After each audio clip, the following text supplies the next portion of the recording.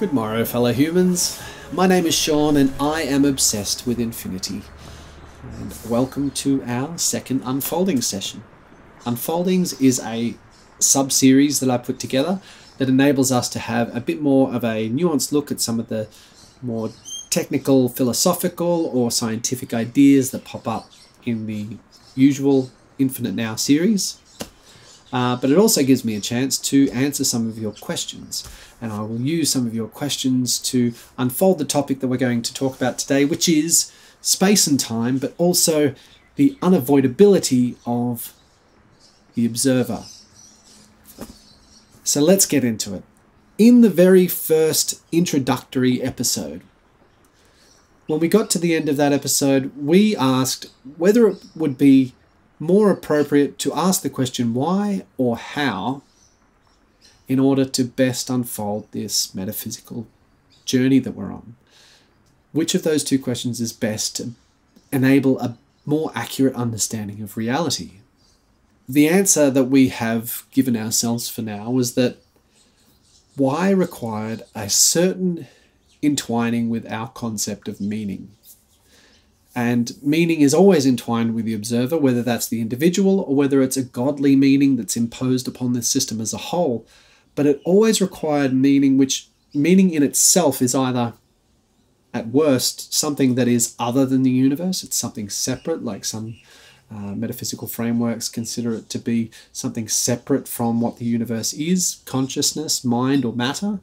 Or at best, it's only a finite segment. It's an attribute of nature, or it's an attribute of reality. So considering that, we propose that anything that is entwined with meaning won't be able to give us a totalistic understanding of what reality is, and for that reason, we've temporarily put it aside.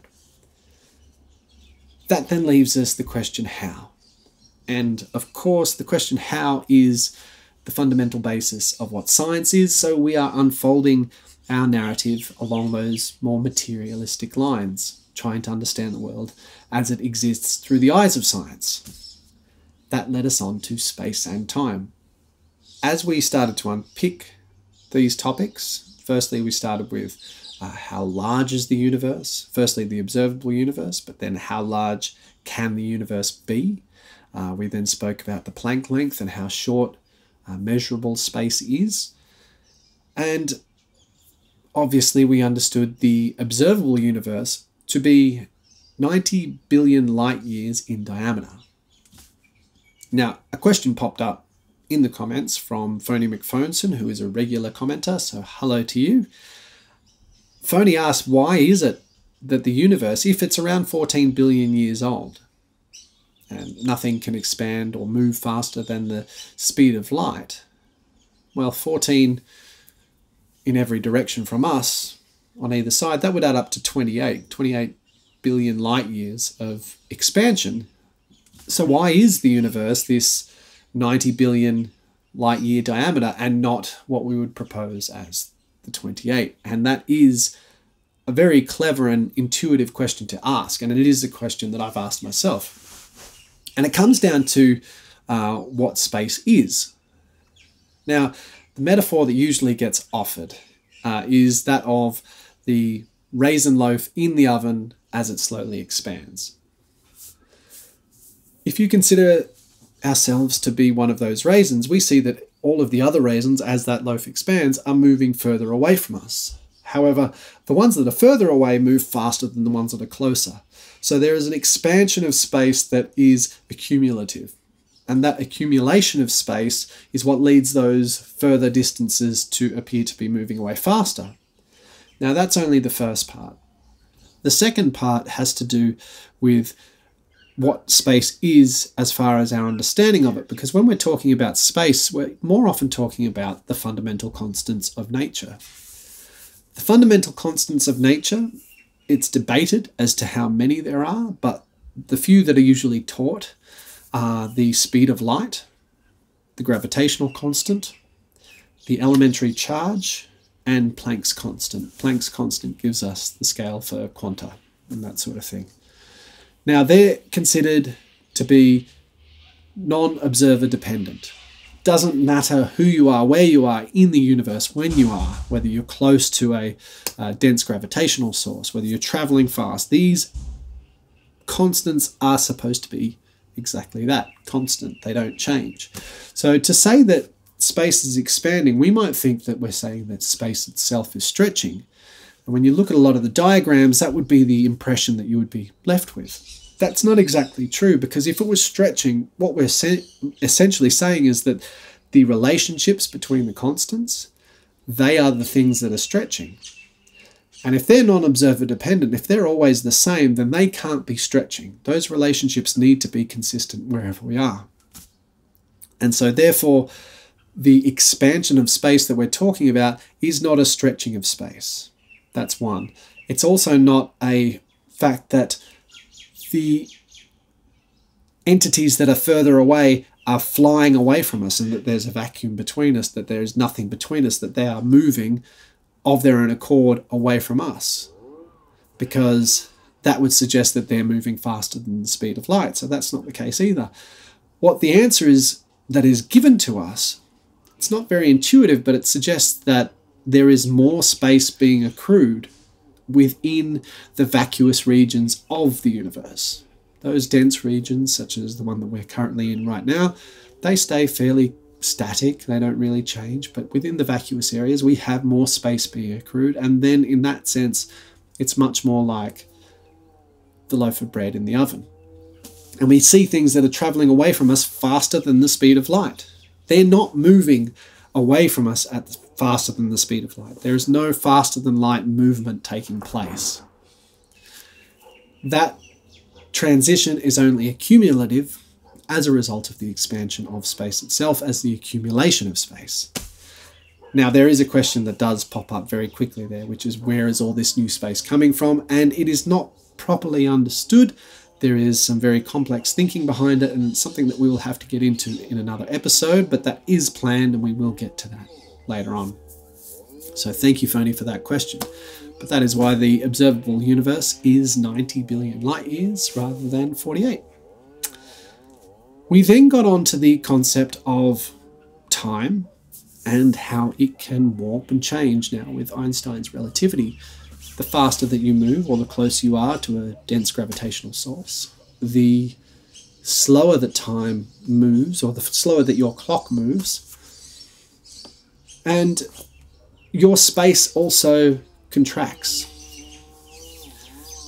It compresses, and if you are traveling as fast as light is, if you're traveling at the speed of light, it compresses so much that space itself is meaningless. Time doesn't mean anything. And there was a question about this. This question was from @m.l.4007. Hello, M. Thank you for joining us.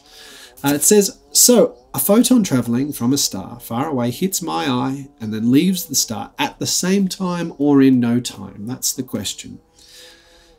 The answer is both, because the space itself has contracted. There is no space for it to pass, and therefore there is no time. One of our other commenters actually got into this topic themselves before this question was posed, and I'll read their answer for you. This is @websurfer352 who wrote this. @websurfer said in response to the questions that I posed in the episode, if it took 0 time to traverse a space, that would mean instantaneous speed to traverse that space. And that negates the distance or length of that space. If there is no space to traverse, then it's instant, so there is no time, there is no space. That is what it is from the perspective of a photon. However, because that doesn't make sense, he then goes on to say what many physicists say, which is, that is why light, from its own perspective, does not experience time nor distance. Light is not really in the universe as seen from its own proper perspective. Light is not really in the universe as seen from its own proper perspective.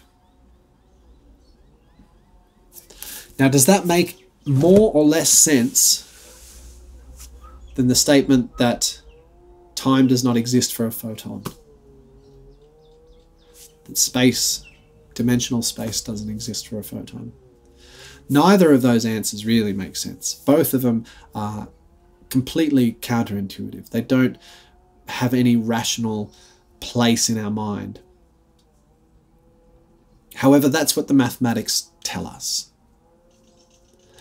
And this is a point that needs to be highlighted, because when we talk about time, when we talk about space, especially when we talk about it in terms of things like those constants of nature that are non-changing. Non-changing from what perspective? From the perspective of the observer. Light doesn't have a perspective. From whose perspective does it not have a perspective? From our perspective. From a perspective of a matter-bound creature that is in space and time, that cannot ever reach the speed of light. So this idea of saying that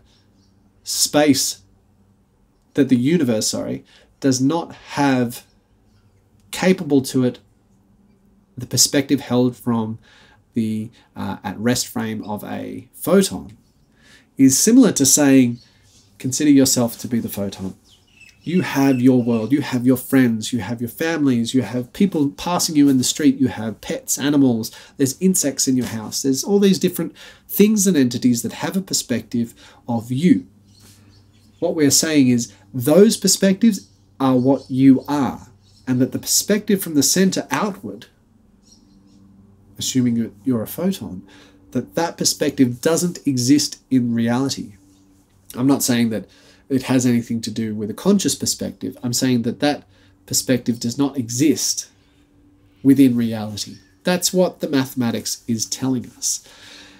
Now, the problem is when we take these mathematical ideas, we translate those ideas into words. We understand what the words mean. But when we put them into the sentence that tells us what it's trying to tell us, we can say it. We can repeat it even. We can believe it, but we don't truly understand it. And it's because of this that in the start of the 20th century, this idea of time that was taking hold, this very materialist idea, was debated by philosophers.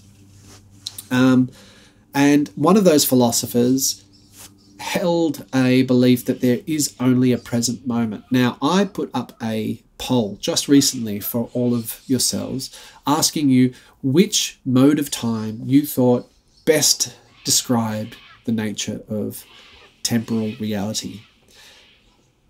At 44%, the winning answer was presentism, that there is only this one moment.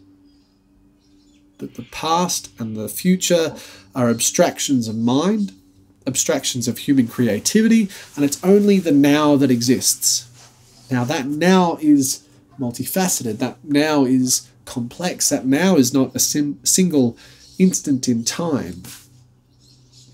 And when Henri Bergson argued this point with Albert Einstein and the physicists of the early 20th century, he spoke of a present moment that gnaws into the future, that has a shape of duration, and that this duration is fueled, once again, by memory and anticipation, by the perspective holder of the individual.